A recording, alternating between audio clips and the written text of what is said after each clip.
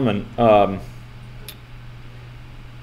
appreciate your patience while we plowed through a lot of very technical material. I have many additional features for things that I'd like to cover today, but there's one topic which has been sitting in the background in a way that makes me feel a little bit uncomfortable. And I was hoping to address it with some remarks here. It's a set of remarks that are somewhat ad hoc in nature, but which I hope to, where I hope to communicate a few basic truths and to put in place an edifice on which to build in thinking. I would remind you that on the first day of this boot camp, I highlighted system science as a tradition.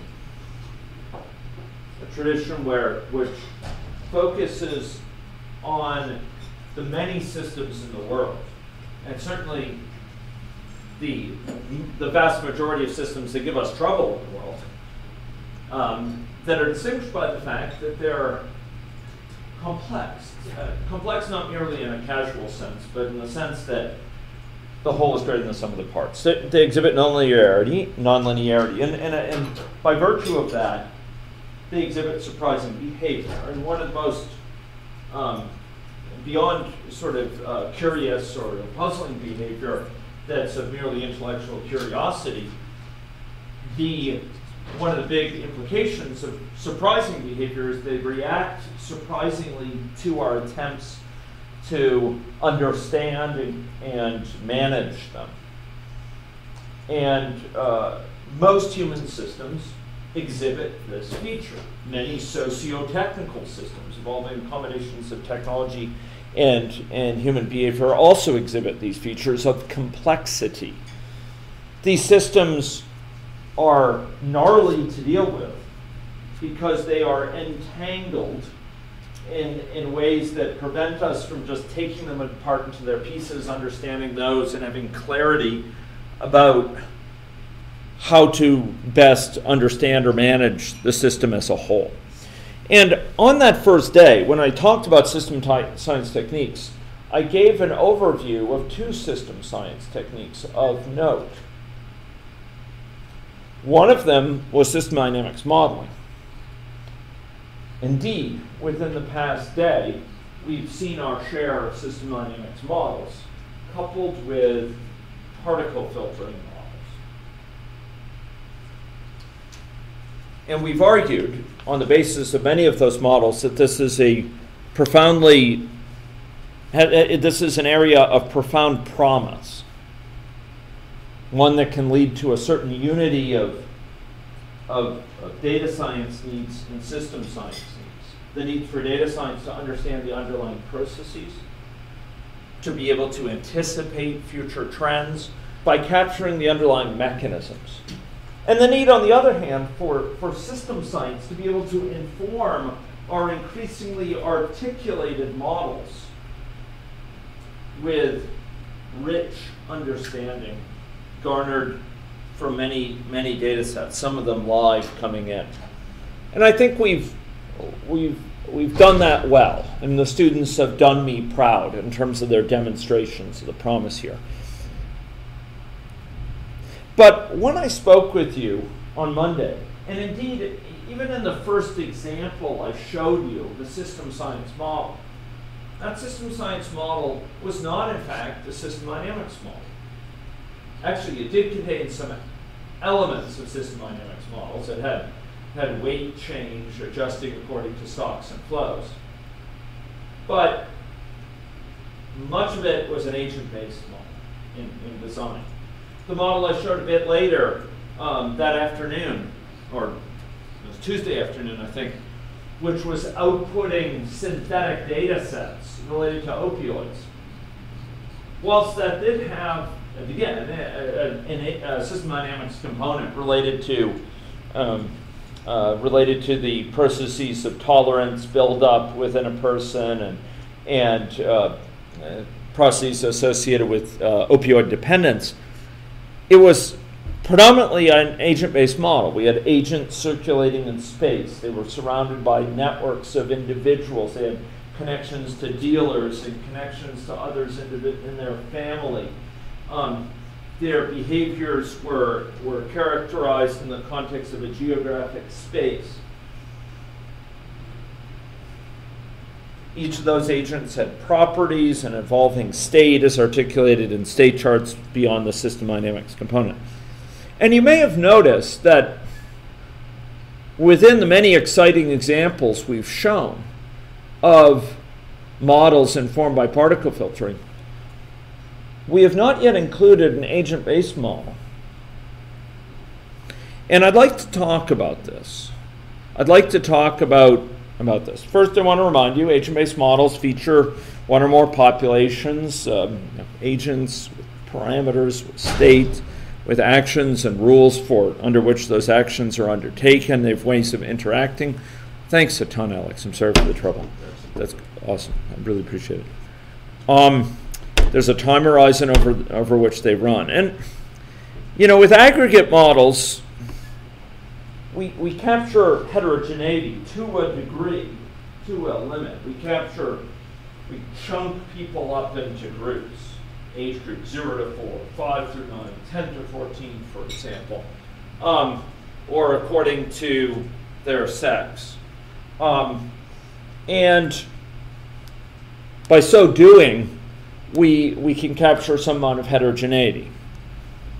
We subdivide them according to their characteristics. In fact, we organize them according to their state and characteristics. So people are divided up here according to their underlying state, whether they're susceptible, whether they're exposed, infected, or recovered. They're put into different bins, and we count the number of people in each of those bins. So we organize it according to state and their characteristics. If we need male and female, as Rifaat's model had, we'll have a male level and we'll have a female level, sort of a stratification of the model, and those will run in parallel. So we organize it according to their state and characteristic, and each stock keeps track of the data, and the data here is just a count of individuals in that stock. By contrast, in agent-based modeling, we are organizing the model not by people's state and characteristics, but rather we organize it according to individuals, and each individual keeps track of their state and characteristics. Each of those individuals can be put in networks, can be placed at a certain point in space, and so on. So the data here kept track of in the organization is their current state, their evolving state, and their characteristics. And this allows us to capture nested hierarchies, the fact that a child may be in a school, which may itself be nested in a neighborhood. The child may be in multiple networks, etc. So you recall, we define agents, so we place them in a population. We give those agents parameters, and all the people in our population have specific values of those parameters. Remember this? Hearing no objections. We say that the agent is associated with a certain state, such that every instance of that agent is provided with being in some particular states at a given time.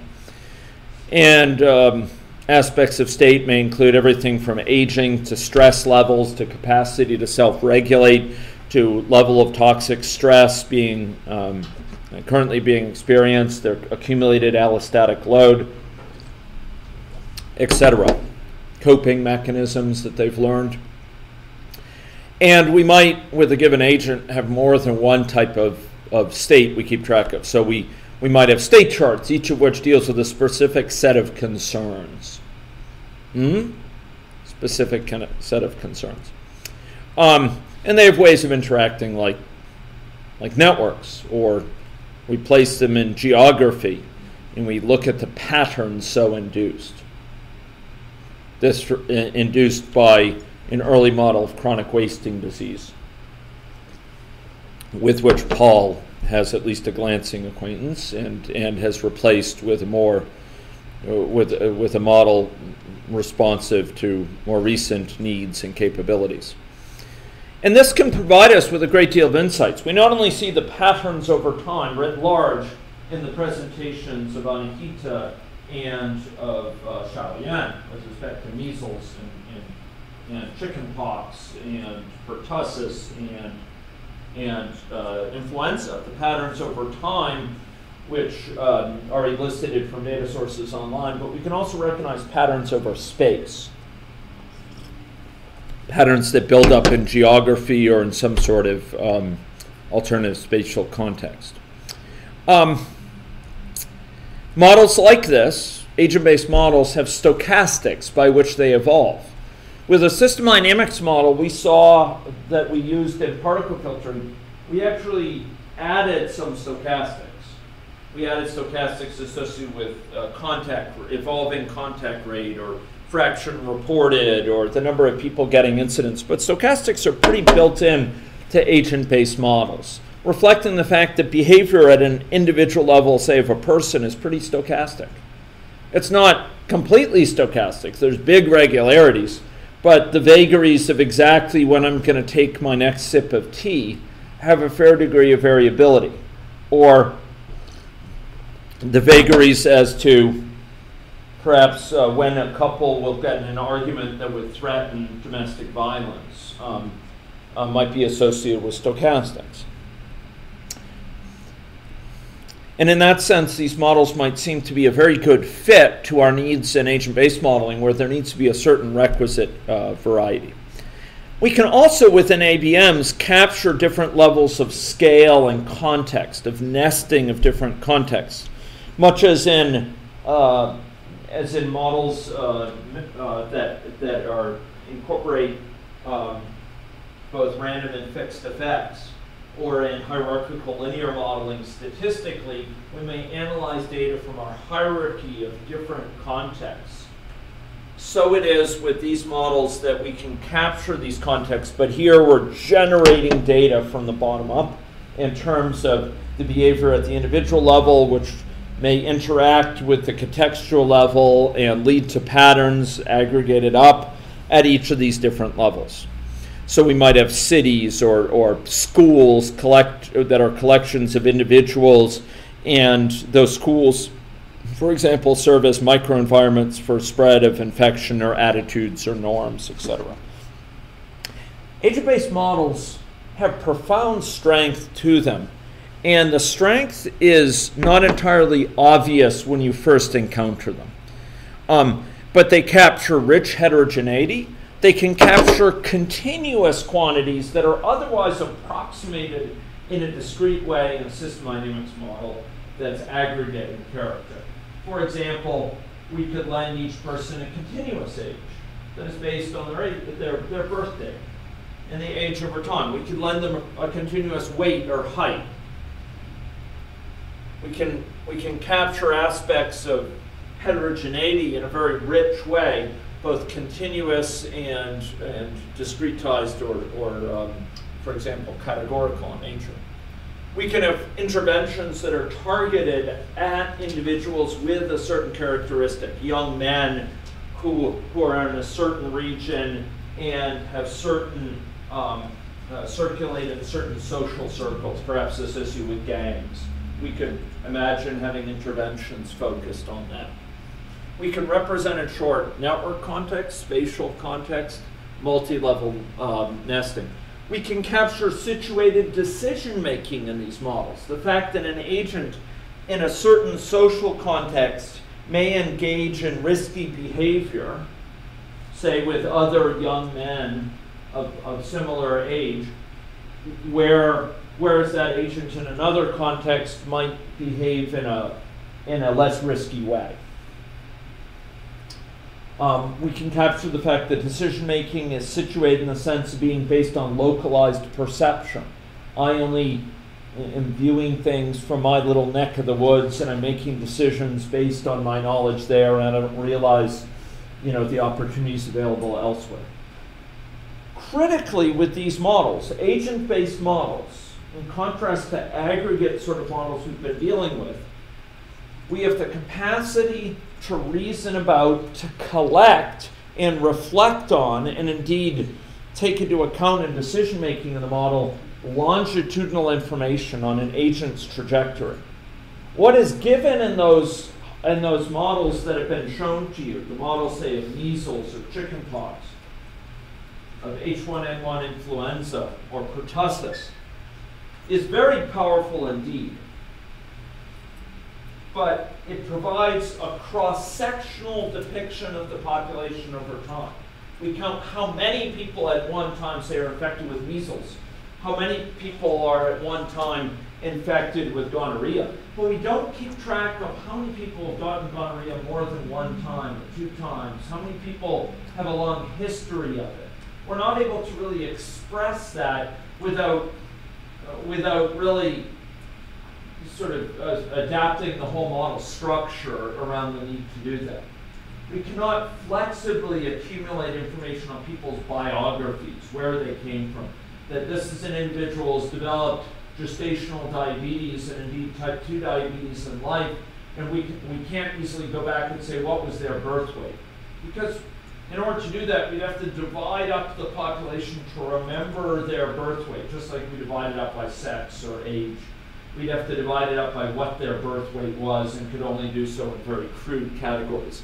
With an age-based model, it's a simple matter to have the model keep track of my formative life experiences and have it tag it with that with the agent.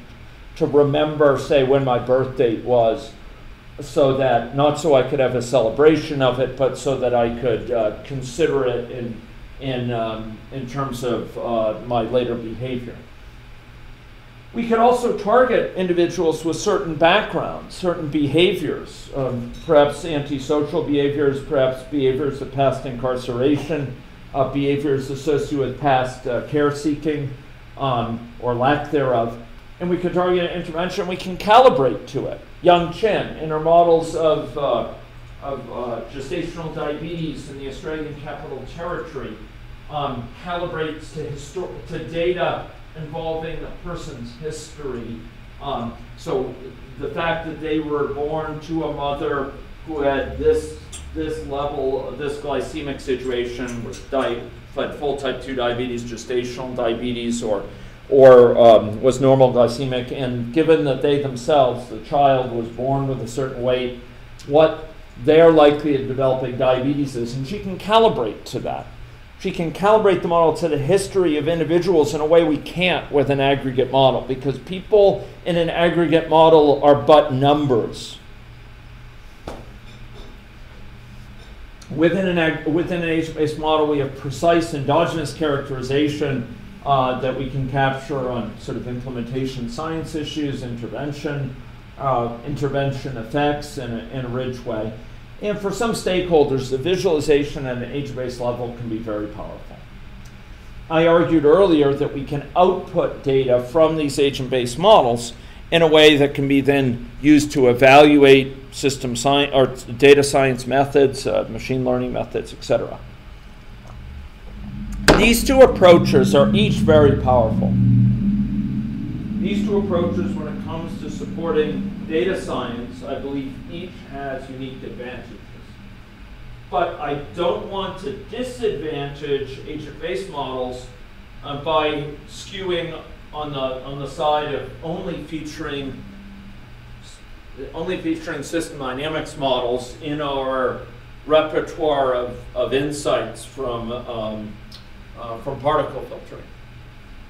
There's many benefits to each, but we need to give agent-based models their due, and indeed individual-based models. Now, I'm going to start using some terminology that I introduced in a somewhat controversial paper in, I think it was around 2006, 2007. I delivered a paper at the System Dynamics Conference that argued, that took a stand, took a perspective when it came to the role of agent-based models and system dynamics models. And I argued in this paper that the most salient distinction was not between system dynamics and agent-based, but between whether a model is aggregate in character or individual-based. That's a different distinction. People often oft conflate them. They think that a system dynamics model is by nature aggregate, and an agent-based model is by nature individual-based.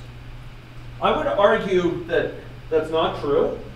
There is a rich room for individual level models that are articulated using system dynamics. And indeed, those form the heart of many hybrid models that we built.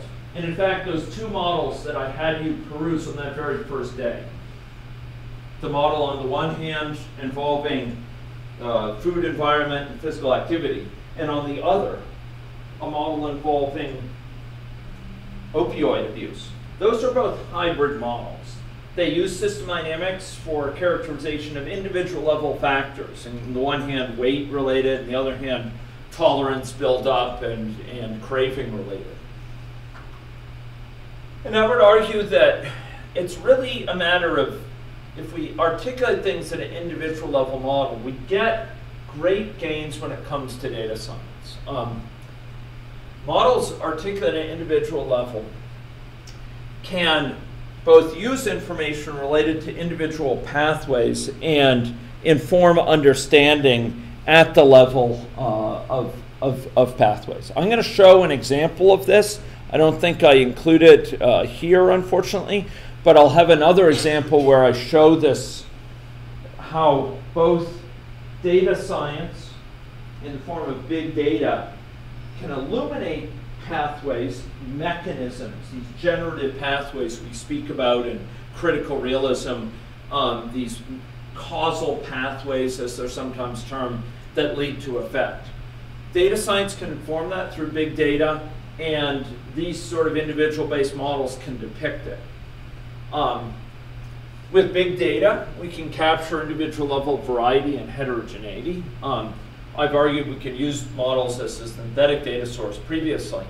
But it turns out we can also inform study design with these models through synthetic data. We can incorporate networks, geography, and space, which are informed by the types of data collection, and try to match patterns. We can capture preference and choice behavior and aspects of people's history and longitudinal evolution. One of the most powerful things we get out of a tool like Ethica is the capacity to capture data at an individual level over time.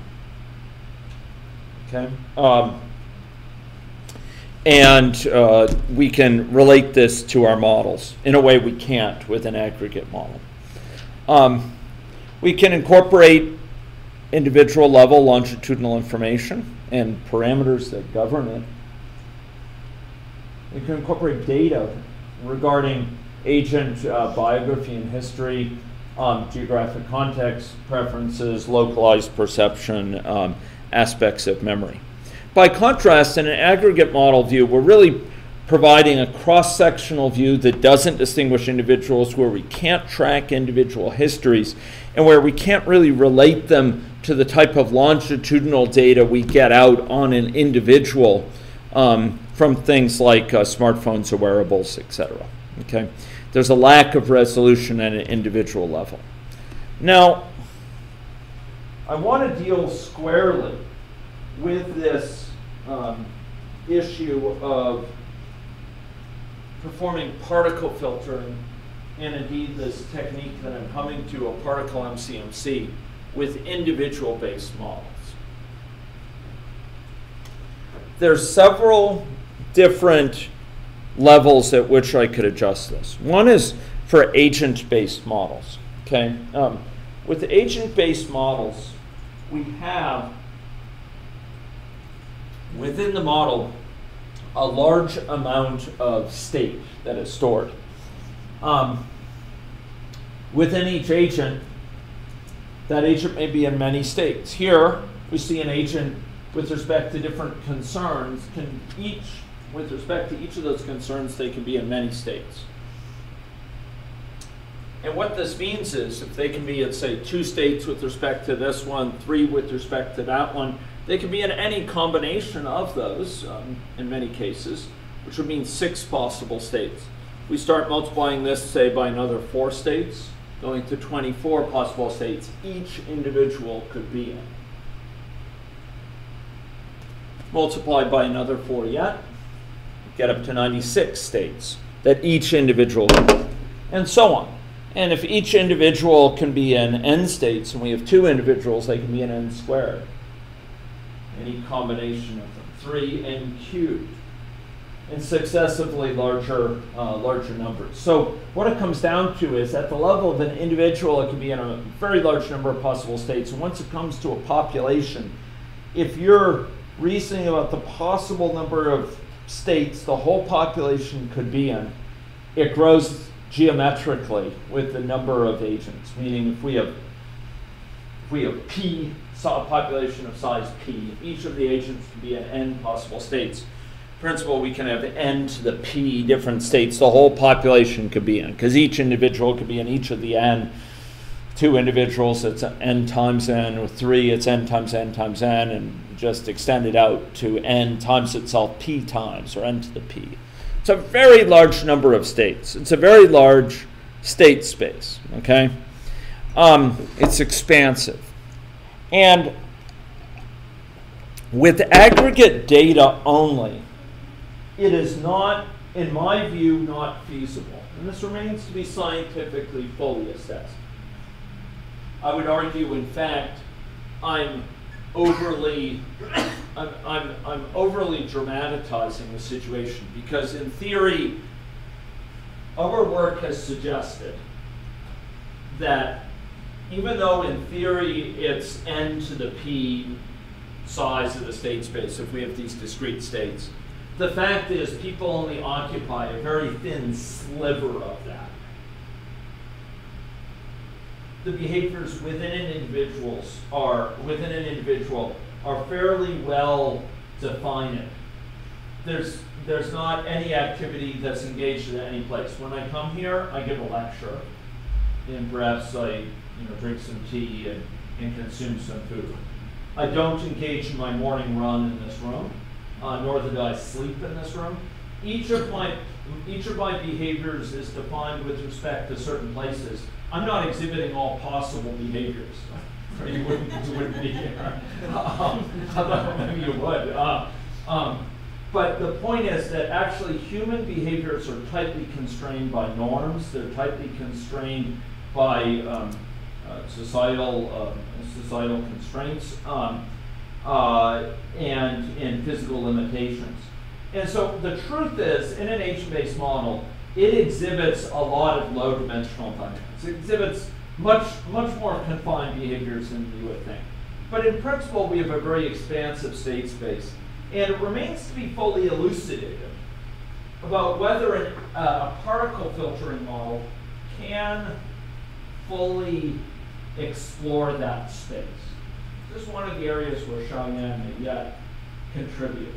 It may be her destiny to help answer this question. But that's for her to decide. The fact is, with agent-based models compared to aggregate models, we have a much larger number of possible states that they can be in theoretically, and probably even at a practical level, they can be much more varied. We can have one agent being, in an anti-social state, and another one being in a pro-social state. One having very positive youth development, and the other being truant, or vice versa. And so you get lots of different possibilities that are possible when you depict things in an agent-based model that may not be fully feasible to explore with a traditional particle filter with a feasible number of particles. The larger the number of states in a stock and flow model and a system dynamics model, the larger the number of particles. Some of the models that with which Xiaoyan was working, the model that jointly links chickenpox and measles, had 20,000 particles, I believe. Is that right? Yeah, and an agent-based model that may need more yet. It may or may not be feasible to explore that, but it's at the level of our of research at this point. But I want to highlight a key proviso on my statement. I did not say it's uncertain whether particle filtering can be effectively used with agent-based models or with individual-based models. What I said is particle filtering, when used with an agent-based model and only aggregate data, may have to take a very large number of particles that may be infeasible. If you have individual level data, even data that pins down a few individuals over time, you may be able to really constrain the interpretation, constrain the set of possible hypotheses in a sense, in a way that they could be explored. Individual level data can tie down the dimensionality of the feasible state space and allow favoring particles to focus on those areas of state space, okay? And individual level longitudinal data might be effectively, be particularly powerful in tying down an individual level model in terms of its interpretation of the situation, in terms of pinning down estimates for parameters. So when it comes to agent-based models in particle filtering, have we done it? We have. Our investigations suggest that with aggregate data alone and a modest number of particles, it does not yield big insights. If we had thrown more particles at it, could we have gotten better results? Maybe. That is yet to be elucidated. If we had individual level data, could we have gotten better results? I would put my money on yes, for sure. So what this suggests is when we're doing particle filter with an agent-based model, it is advised to join it with data that is at a corresponding fine level of granularity. Okay? If you're going to build an agent-based model and you want to use particle filtering, you'd be advised to combine it with individual level data, at least some individual level data, to constrain the hypotheses about what's going on. Because otherwise you're viewing almost a box from the outside. You're just seeing aggregate results and trying to figure out who's doing what inside for those different agents is very difficult. But if you have data on what's going on at the agent level, that really ties down your hypotheses a lot more as to what's going on. And where can we get data at an aggregate level? Wearables, smartphones, traces from the level of an individual, but not merely that. Case reports, reports from data of contact with social workers, records from episodes of care that an individual is engaged in within a health institution, records associated with their contact with the educational system. We can get data at the level of individuals quite readily in a way that can tie down our interpretation.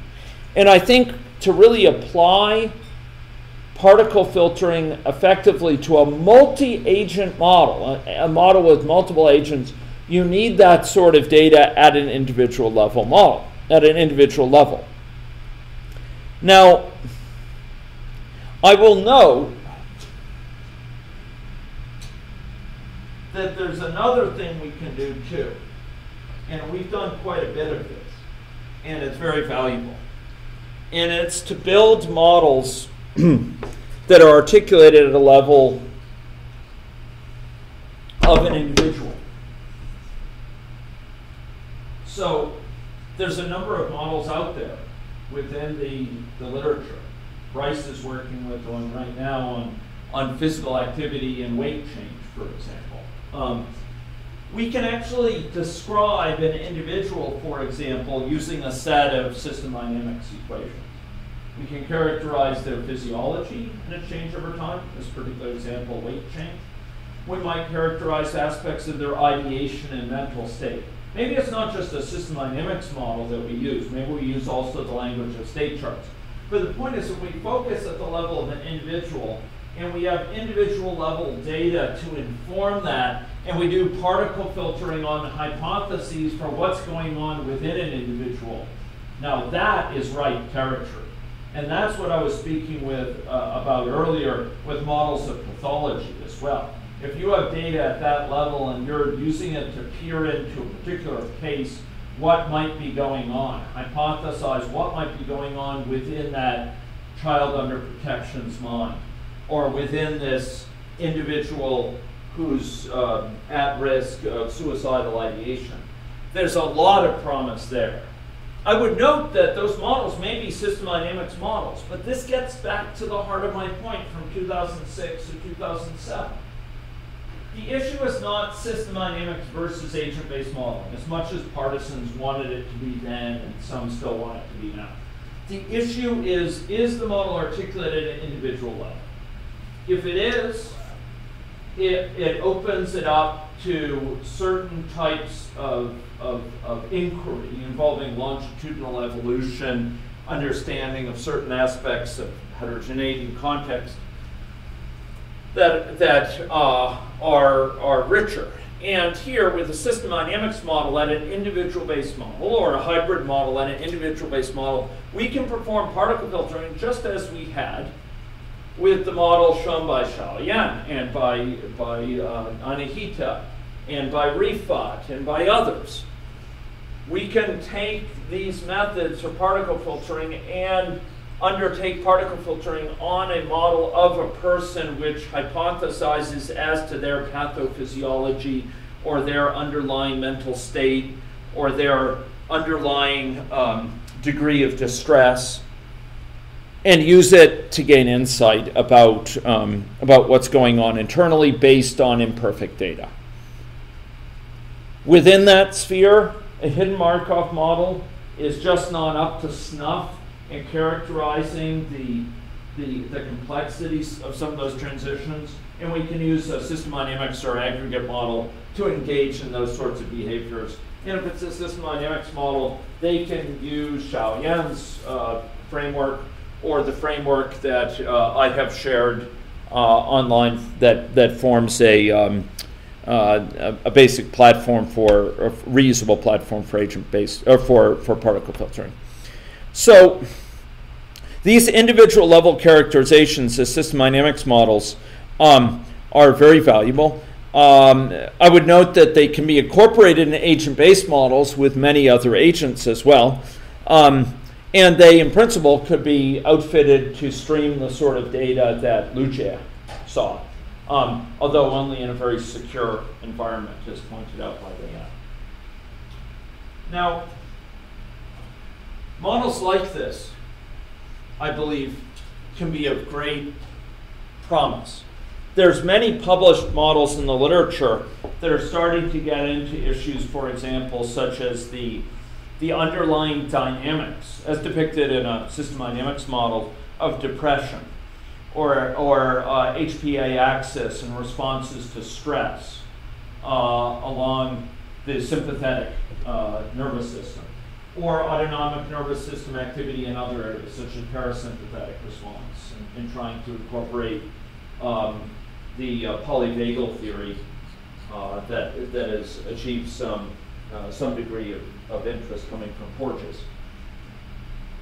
So these models increasingly seek to take on an understanding not only of physiology at a biomedical level, but of psychology and the combination of those two, the embodied mind. So there's a great deal of promise here in using these methods to shed light on issues at an individual level with individual-based models making use of, say, system dynamics techniques using the particle filtering approaches just seen. Agent-based models can then be built which incorporate those as modules. The challenge with ABMs that we have to address is high dimensionality of state space. I mentioned it earlier. The need therefore for individual level data to inform it, to constrain our interpretations. Computing power needed Stochastics. Stochastics are a good match for PMCMC and particle filtering, but not so much for MCMC. Memory consumption. Agent-based models require a lot of memory. So if we have thousands of particles, each of which has a full copy of an agent-based model, remember each particle has to have a full set of model state, and for an agent-based model that includes the full state of the model, which may be very large, the memory consumption can be correspondingly large. When you're employing techniques to speed up the model using parallelization, say with GPUs, there's concerns about the nature of the code to which it's kind of everything executing the same code at the same time, or which it's very conditional and branching. I won't get into that, but it's a technical thing that Lugia would interpret, would be able to understand. And another challenge is right now, at the current time, it's much easier to articulate, to create a particle filtered model with a system dynamics model than it is for an agent-based model. There is no current extant agent-based modeling framework, not Repast, not AnyLogic, not Swarm, etc., that supports the ability to create particle filters with agent-based models. And what that means is you got to roll your own, and that means writing your own little agent-based modeling framework so it can operate within each particle. It ain't pleasant. It ain't pleasant. We're involved in some innovation that I'm hoping will make particle filtering of the model as painless as flipping a switch. But that remains some years in the future, and some students in the future. Perhaps, well, if Xiaoyan wants, she could achieve that. Great future for that young woman.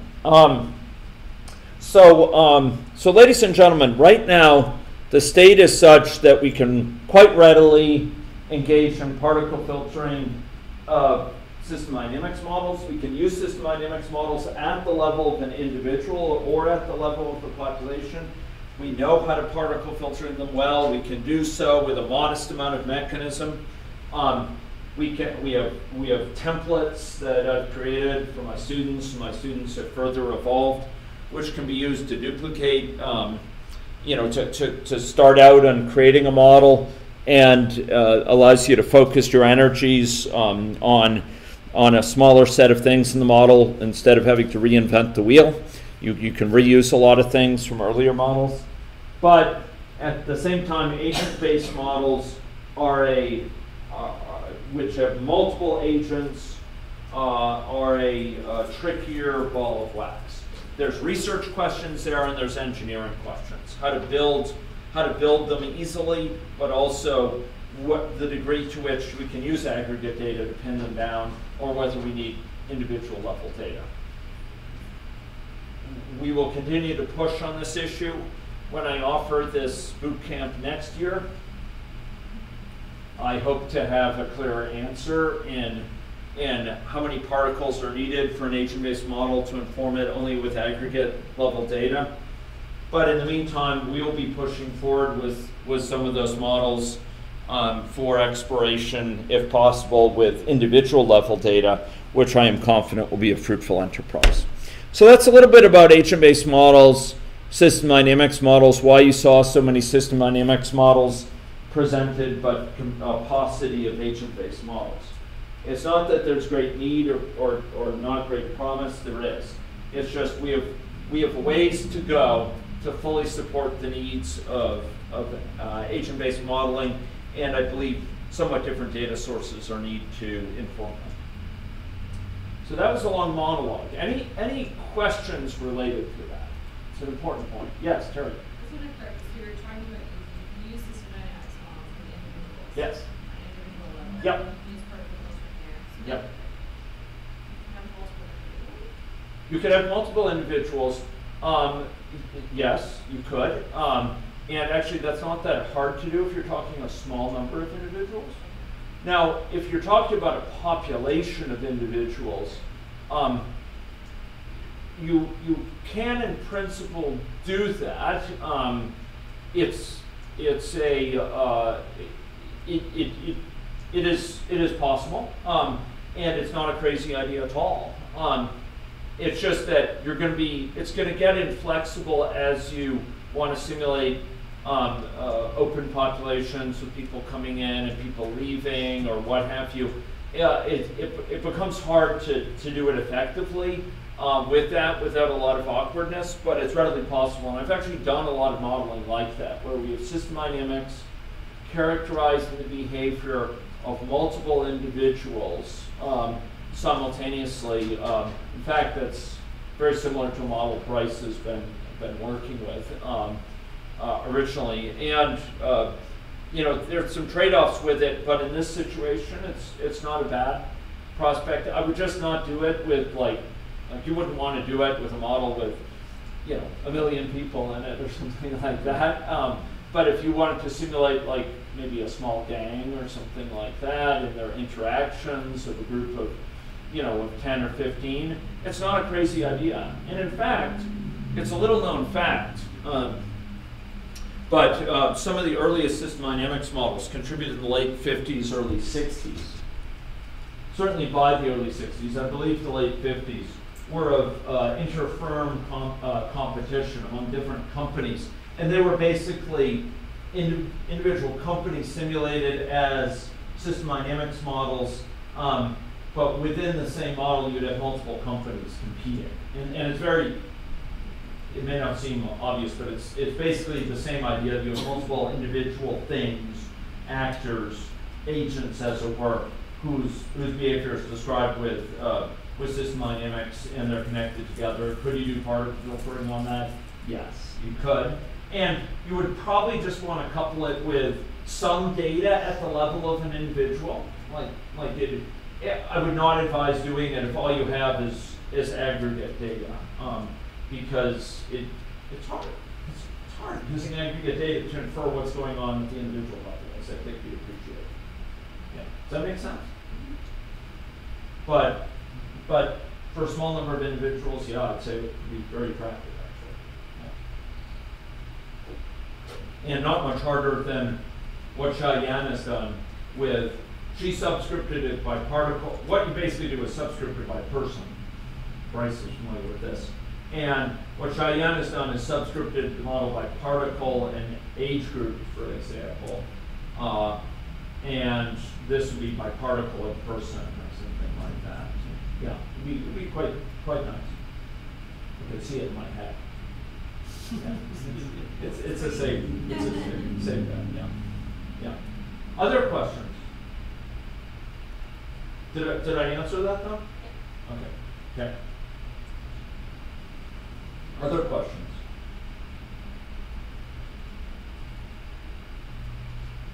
Ladies and gentlemen, we are at here a moment in time where I argued at the beginning of this boot camp that the number of people applying system science and data science is almost a set of measure of zero. It's a very, very, very small sliver of the community. The tools are not there yet to do it really, really well. We are trying to contribute them.